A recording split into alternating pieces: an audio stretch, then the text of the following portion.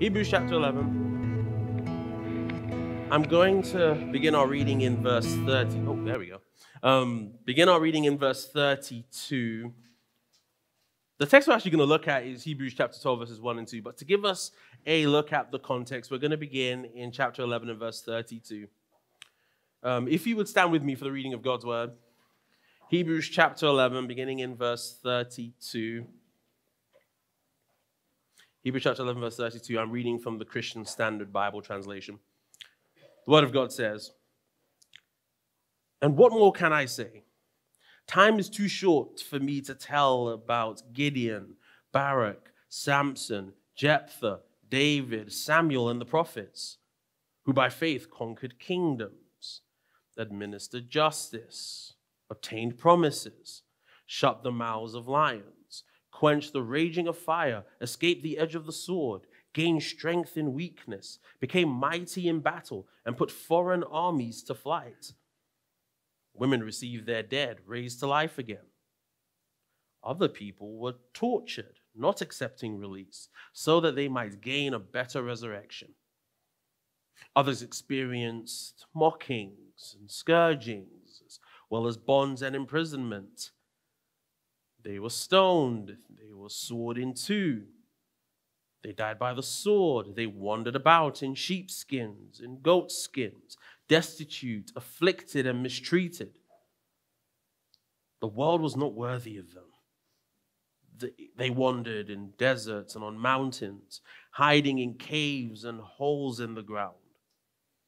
All these were approved through their faith, but they did not receive what was promised, since God had provided something better for us, so that they would not be made perfect without us.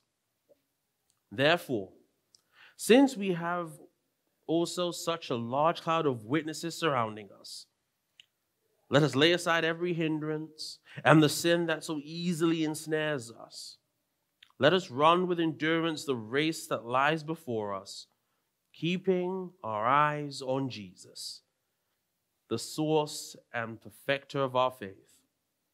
For the joy that lay before him, he endured the cross, despising the shame, and sat down at the right hand of the throne of God.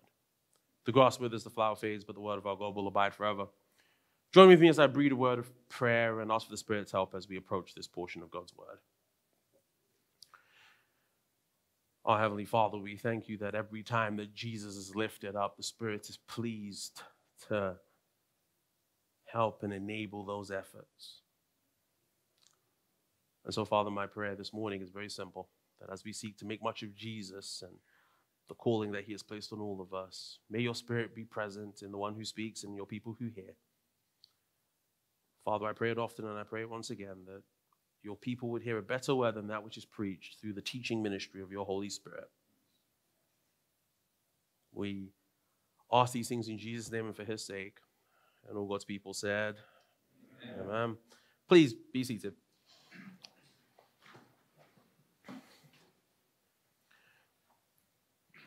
I'm sure you've noticed already, if you've been listening to me for any length of time, I have something of an accent.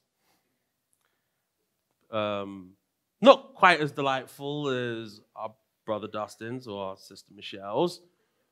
But I have an accent because I am originally from the United Kingdom. I was born and raised in London, only moved over here about 2 years ago. London is famous for many things. We've got a huge clock in this middle of town. We've got this really old lady who has ruled the country for a really long time.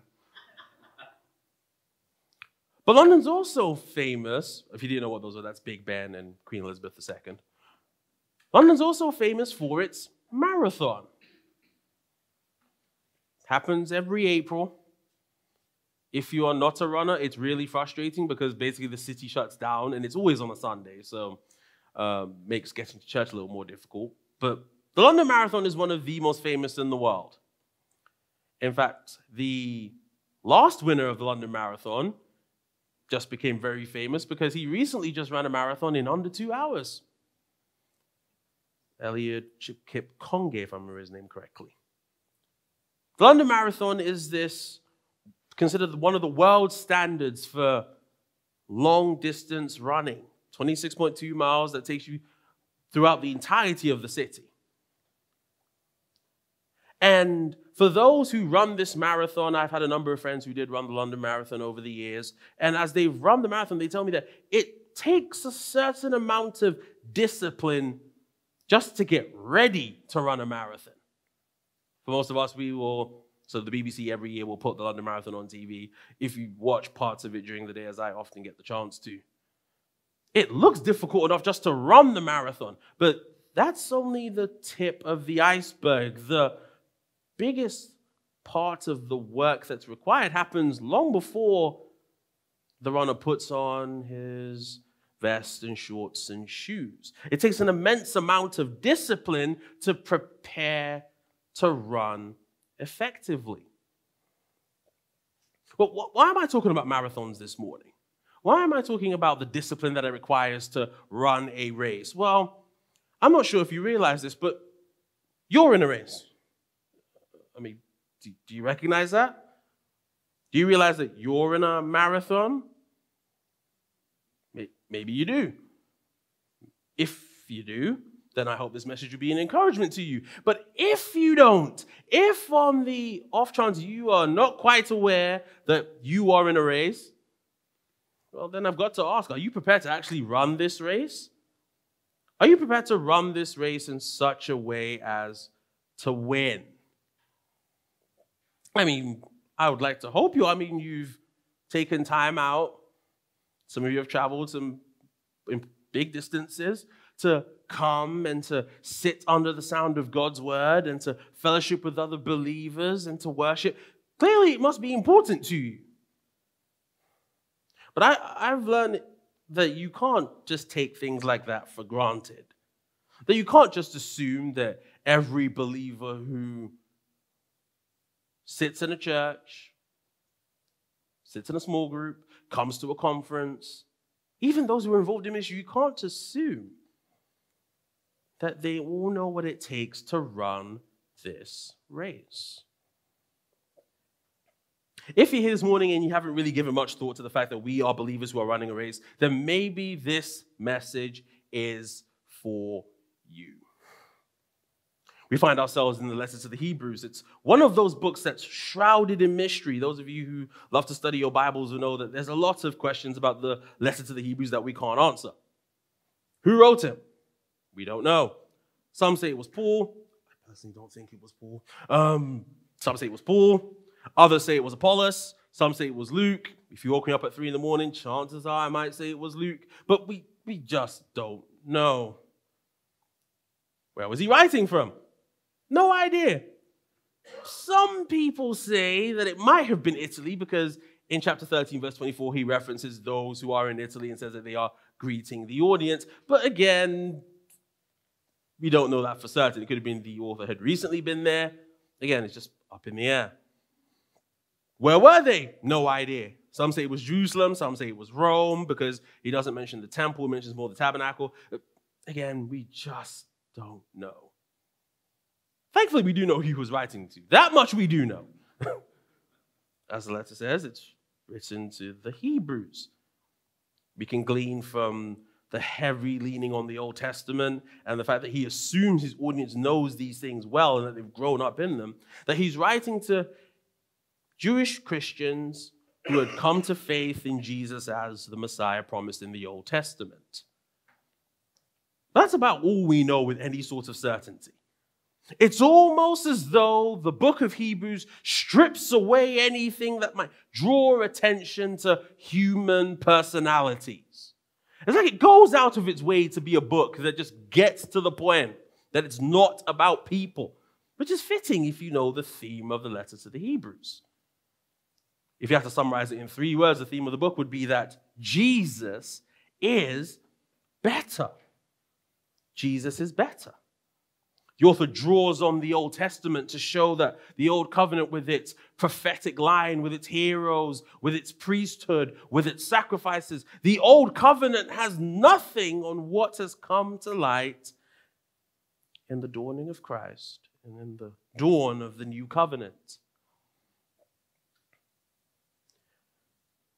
it would appear as you read through the letter that the audience appear to be tempted. They're tempted to look back, to glance back at what they had left behind in Judaism.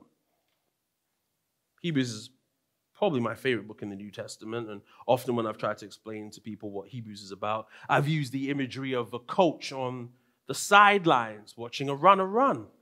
And he's marshaling every ounce of strength to tell a runner who's tempted to drop out of this race to press on, to not look back, to put one foot in front of the next.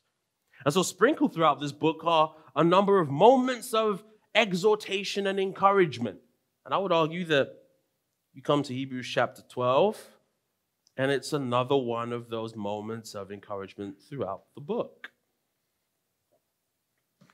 In the passage that lies before us, the author to the Hebrews is going to encourage us to run the race of the Christian life. And not just to run, but to run in such a way as to win.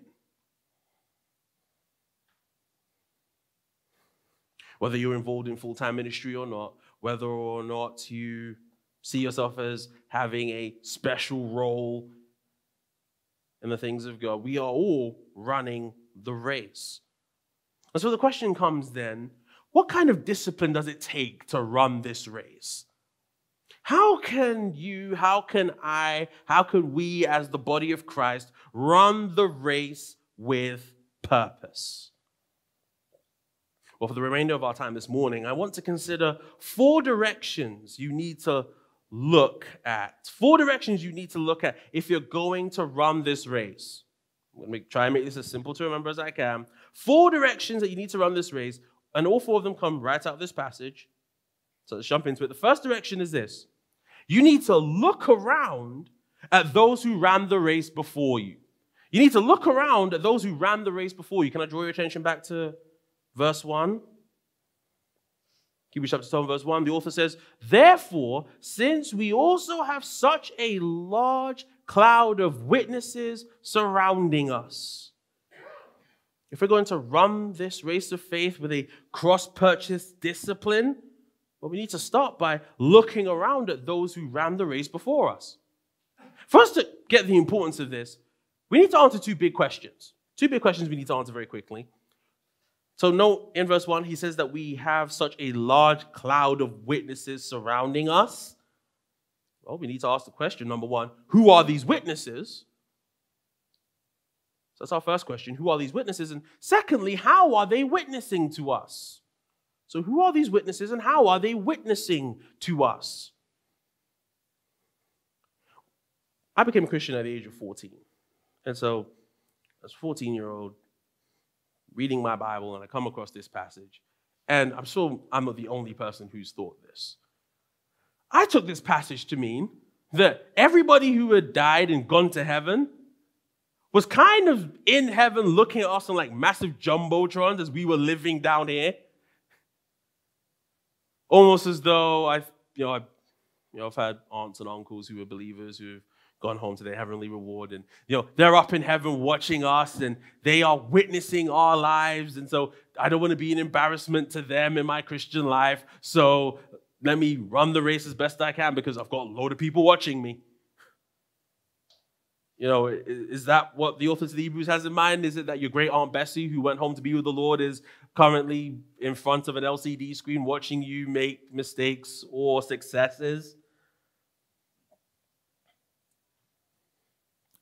I don't think that's quite the case. I think if you look at this passage in its context,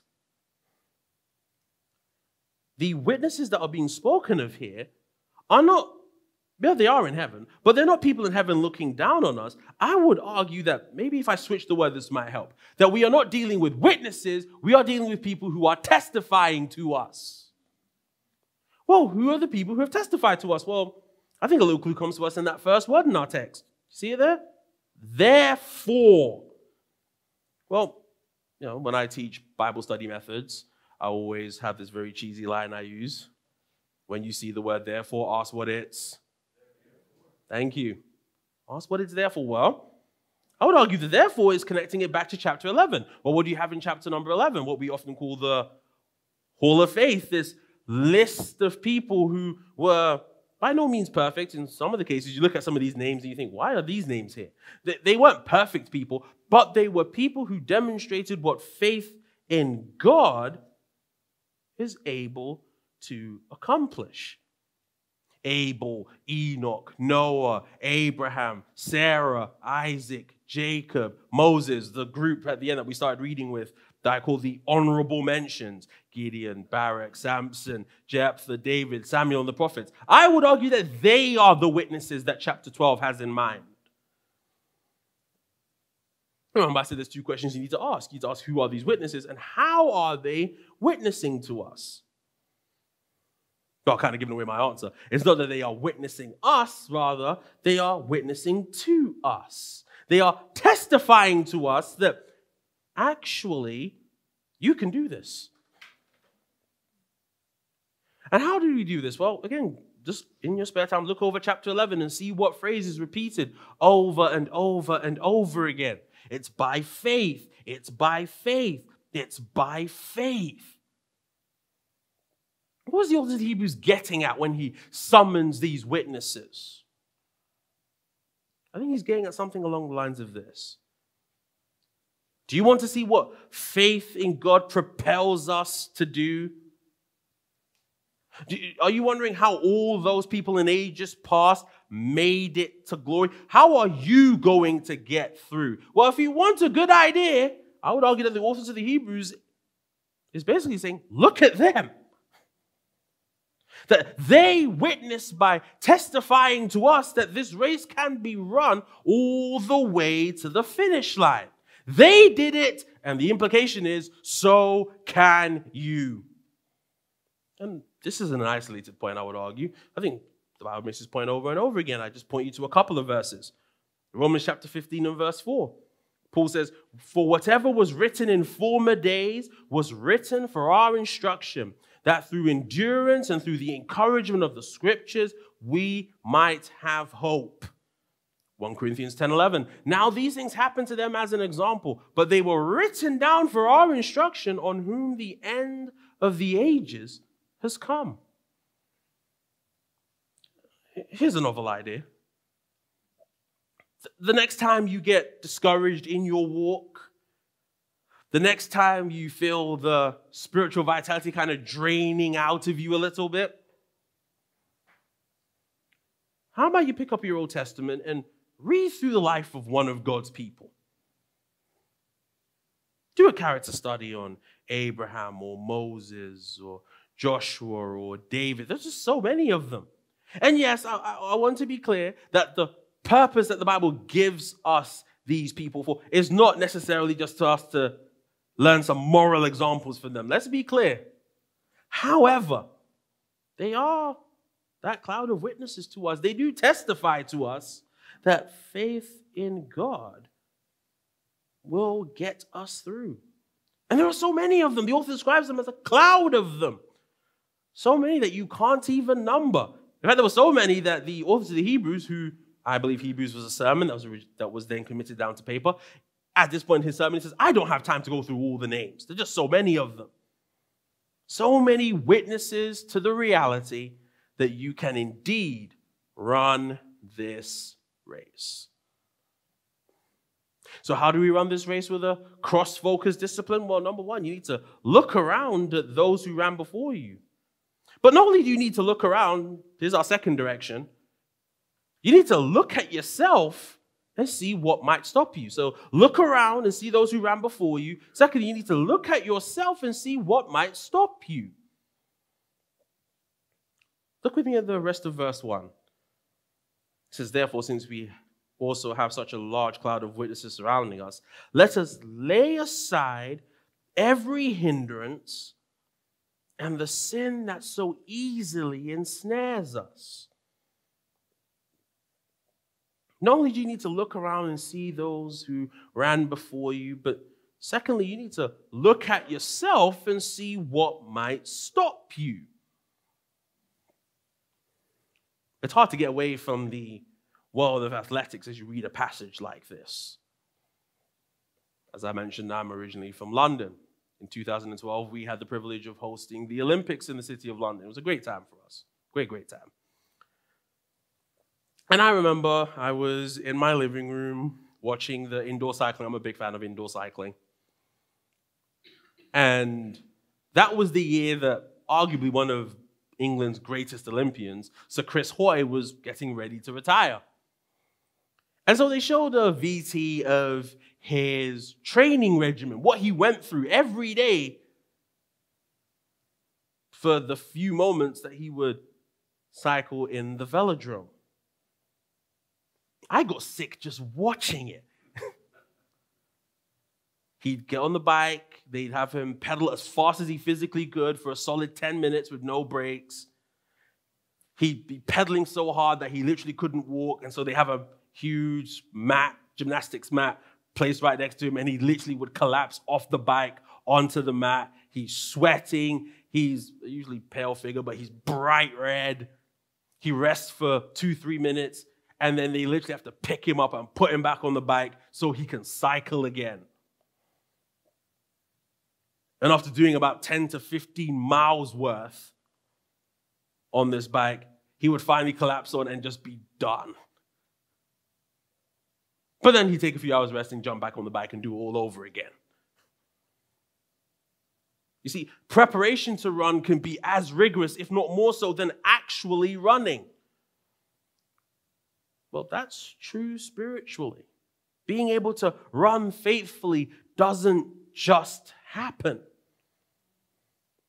Paul said it best to Timothy. He said that Timothy was to discipline himself for the purpose of godliness.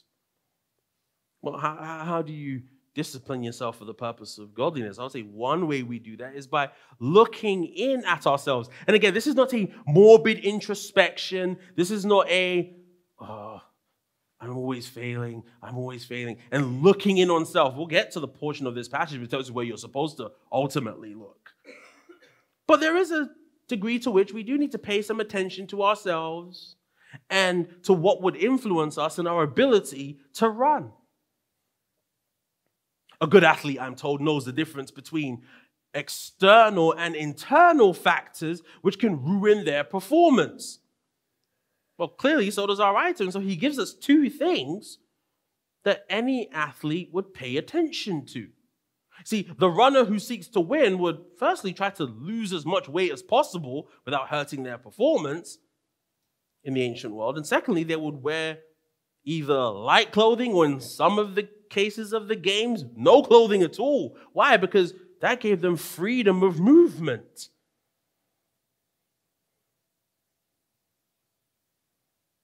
Well, those two ideas, that idea of something internal to us and something external to us, I would argue they're picked up by our author. And as he does so, he wants us to ask the question is that as we look at ourselves, what could possibly stop us? Well, he mentions two things in particular. Note that he starts off and says, see it there in verse 1, lay aside every hindrance. Some of your translations will have the word weight. Same idea. In other words, lay aside anything which slows down your spiritual progress. The word that's used here was used for laying aside clothes. It was what, like I said, some athletes would do as they were running because they didn't want to be weighed down, and so they would run naked. Well, let's pause there for a second. Are clothes inherently bad? They're not. It would be very, very concerning if we all turned up with no clothes today. Clothes in and of themselves are not bad things. But in the context of trying to run a race, some clothing is less practical, less helpful to us as we try to run the race. I am not the marathon type, but if I was, I probably would not wear what I'm wearing right now. This works great for preaching. It does not work great for trying to run 26.2 miles. And I think that's important because, bringing it back to our text, a weight or a hindrance is not necessarily something sinful. John MacArthur, in his commentary on this section, says, often a weight is something perfectly innocent and harmless, but it weighs us down, diverts our attention, saps our energy, dampens our enthusiasm for the things of God. A weight is whatever will slow you down as you seek to run this race. I used to play rugby. Absolutely loved the sport. So much so I got injured, and that was the end of my, non-existent rugby career. But I love rugby. It's a nice, energetic sport for a big guy like me. I've been 5'10" since about the age of 11. So when you're that big, certain sports just don't work for you. I'm from the UK. We all love football. Football just not work for me. So rugby I came to really love. It wasn't the most amazing at it, but I enjoyed it. One of the guys that I used to play with, he's since gone home to be with the Lord. He used to obsess about the kind of shoes that he'd wear. He'd only ever buy shorts from a particular brand. Rugby shirts are very distinctive in the way that they're made. He'd only buy particular kinds of shirts because he recognized that when you're trying to run 60 yards faster than the 250, 300-pound, 5'11", 6'1" guy who's chasing you, the last thing you need is to be weighed down by impractical clothes. Well, the author to the Hebrews understands this. He recognizes that in the race of faith, you can't afford to be weighed down. So let's get practical for a second. I'm not going to ask you to answer me, but think about what is it in your life that's weighing you down? What is it that stops you from running the race? Here's the thing. It might be a good thing. In any other context, it may be perfectly fine. By the way, what may be a weight for you might not be a weight for someone else. I grew up in a tradition where TV ownership was a really bad thing. You shouldn't own a TV because if you own a TV, you're going to be tempted to watch it all the time and to neglect spiritual things. Well, that was never the problem in our house, so we owned a TV. And it was always fascinating to me. My dad's a pastor, and we would constantly have people around the house, and I would listen with fascination as they low-key, and sometimes not so low-key, judged our family for the fact that we owned a TV because, I couldn't possibly own a TV. A TV would only make me distracted in my faith. And my dad's like, I barely watch this thing. I have this so I can see the news. What may be a weight for you may not be a weight for somebody else. But you do need to ask the question, what is that thing? What are those things that may be weighing you down? Here's the thing, once you identify them, the author of the Hebrews says you're to lay that aside. I would argue that's a really polite way of saying get rid of it. Certain activities might need to go. Certain affections might have to be reined in. Certain affiliations might have to come to an end. Whatever it takes, get rid of it. But not only is there the danger of legitimate things that can weigh us down. Again, look at our text. He says, lay aside every hindrance and the sin that so easily ensnares us.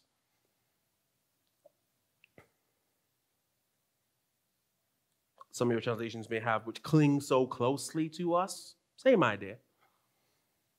Now, commentators kind of quibble among themselves. Is this sin in general that's being discussed or particular sins?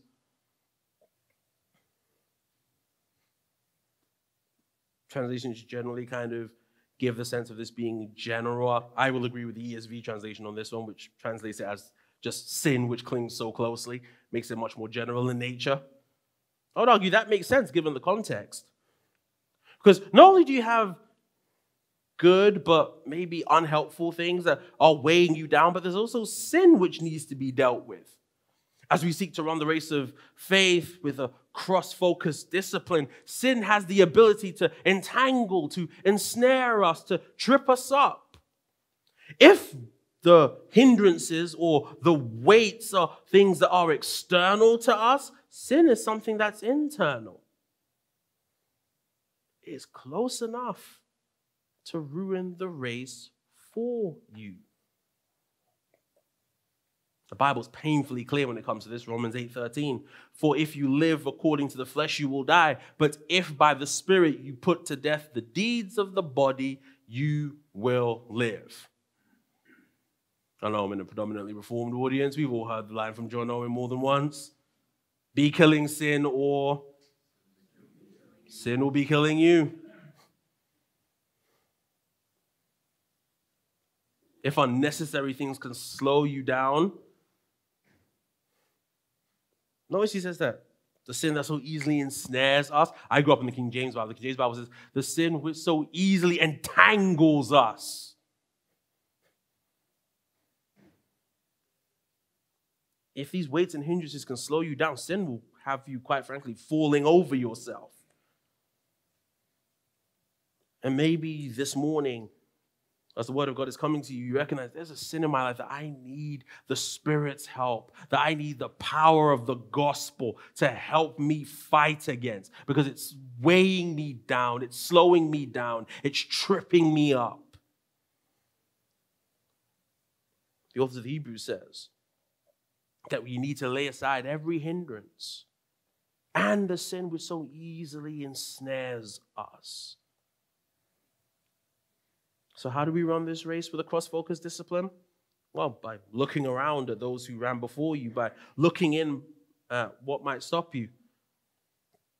Well, all that is preparation, though. Once you're dealing with those things, and the idea is that it's an ongoing dealing with these things, well, now you're dealing with them, you need to actually run the race. So, direction number 3. You need to look ahead and run the race before you.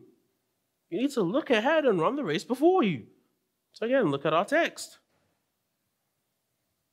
The author says, let us run with endurance the race that lies before us.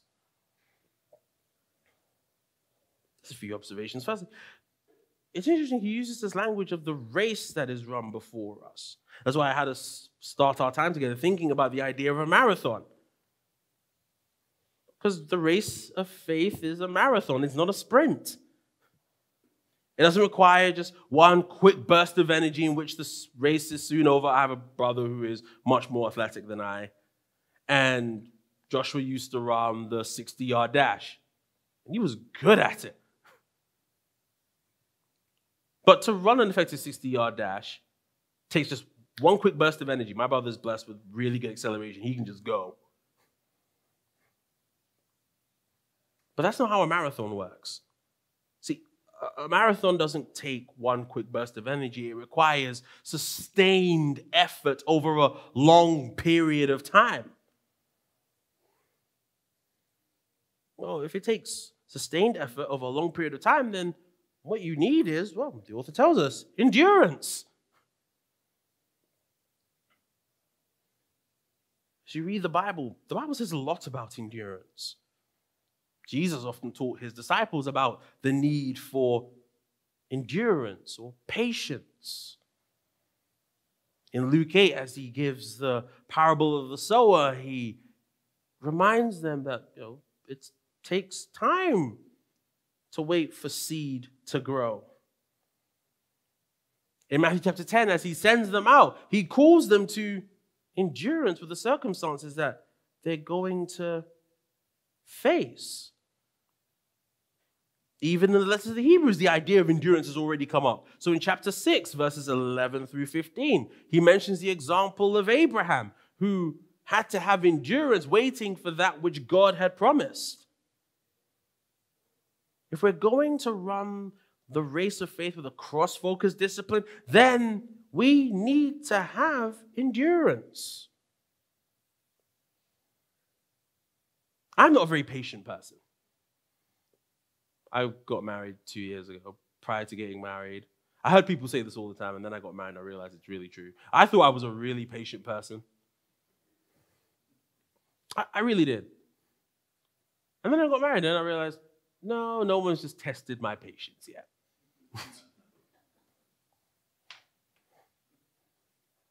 I'm the type of person, I hate being late to things. Hate it. And so I'm the type of person, I give myself a good hour to get ready before I go anywhere, just so I can leave early, be there on time. My wife, not so much. I remember the first Sunday we went to church together. Got up early, got dressed, I'm sitting there.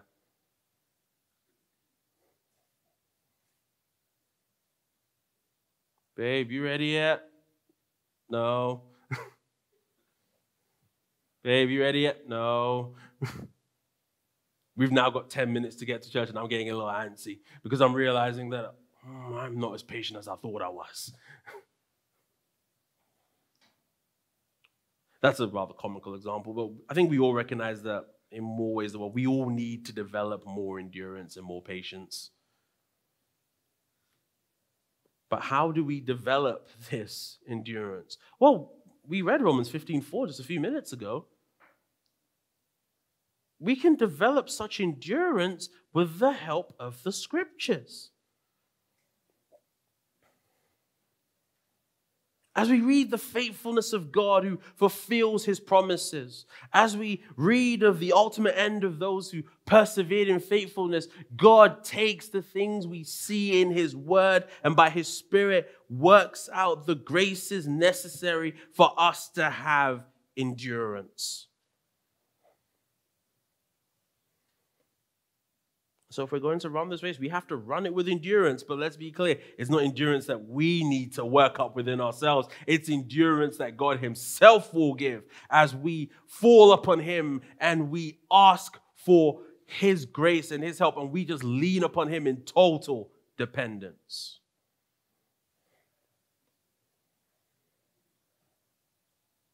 Well, so far in this message, I've said a lot about what we need to do. I don't apologize for that. I'm just following the flow of this passage. But if I stopped here, my brother Michael Coughlin is here.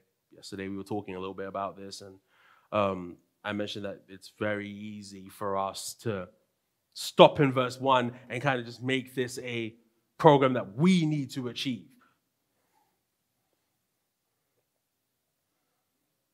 It's very easy for a passage like this to become a guilt trip.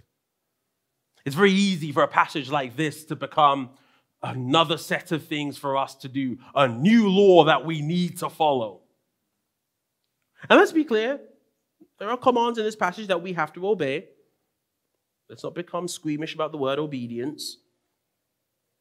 But if we're going to obey rightly, we need to get to the matter of motivation. Not just what am I doing, but why am I doing it and how am I doing it?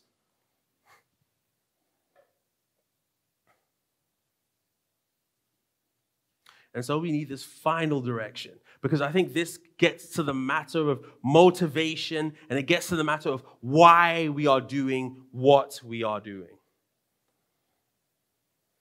Number 4, you need to look up to Jesus, the example for you. You need to look up to Jesus, the example for you. So look at verse 2. He says, keeping our eyes on Jesus, or looking to Jesus, some of your translations will say, the source and the perfecter of our faith.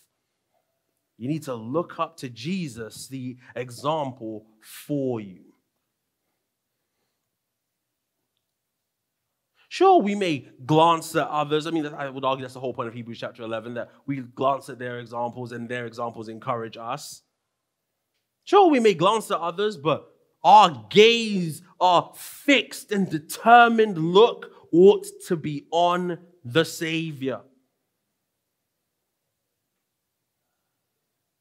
If we're going to run the race with a cross-focused discipline, you need to have, I like puns a lot, so I apologize. I have to get one in. You need to have the sun in your eyes. Not the big star in the sky, not the S-U-N, but the S-O-N. One preacher of old put it like this. He called it a formula for spiritual success. He said, if you want to be distressed, look within. If you want to be defeated, look back. If you want to be distracted, look around. If you want to be dismayed, look ahead. But if you want to be delivered, look up.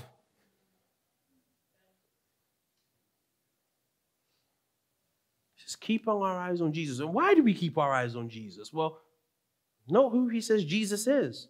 He says that he is the source, and perfecter of our faith.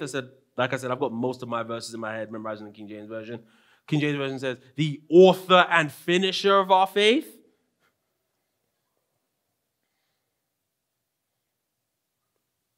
The faith you have didn't start with you, and the faith that you have will not get you into glory with you. You have to look to Jesus. He is the one who is the author and the finisher of our faith. He is the source of it, and he is the perfecter of it.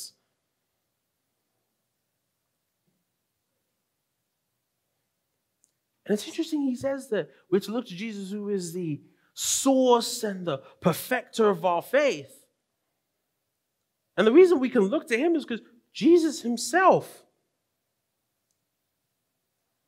was committed to a race. And he ran it. Note what he says. He says, for the joy that lay before him, look there in verse 2, he endured the cross, despising the shame, and sat down at the right hand of the throne of God. You want a motivation for running the race effectively? Look no further than the very Son of God.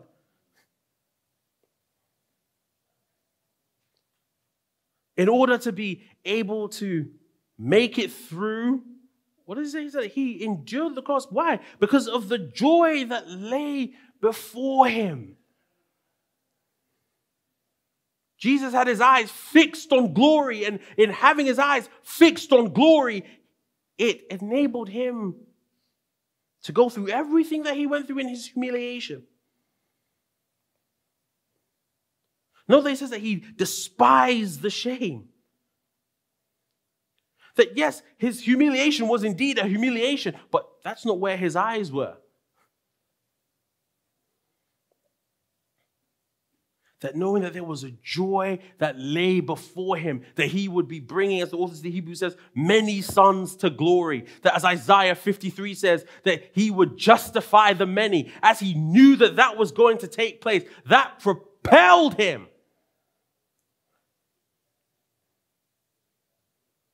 to go to the cross.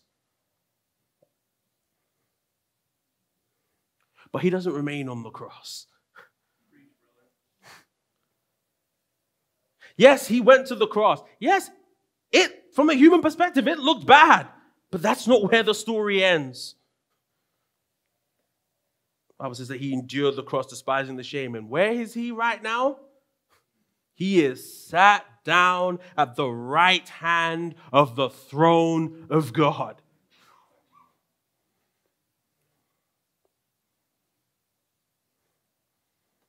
If I can use a modern colloquialism,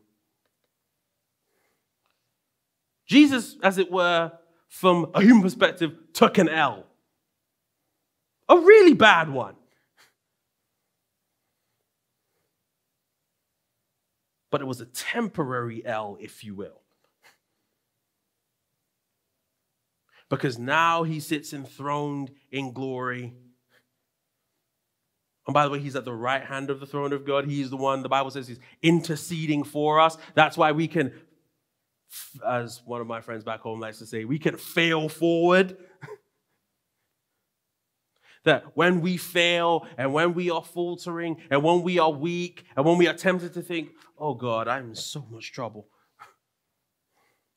That there's one who sits up in heaven right now who is, through the merits of what he did on the cross, interceding for us, that his wounds speak for us before the Father. That gives us so much hope as we seek to run this race.